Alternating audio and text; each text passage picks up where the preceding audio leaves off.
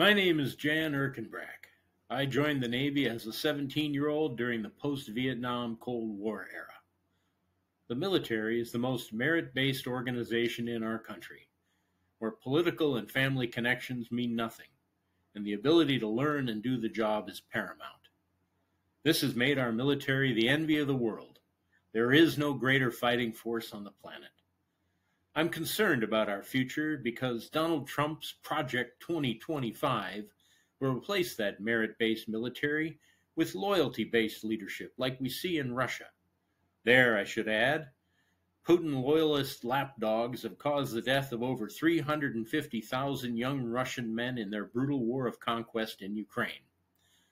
Our servicemen and women take an oath to the Constitution and are loyal to the people of the country. We come from all walks of life and seek only to sustain the freedoms and liberties we have always known. Allowing the criminal and traitorous Trump back in the White House would destroy our military and turn them into a force to be used against the people who don't comply with his desire to rule over us.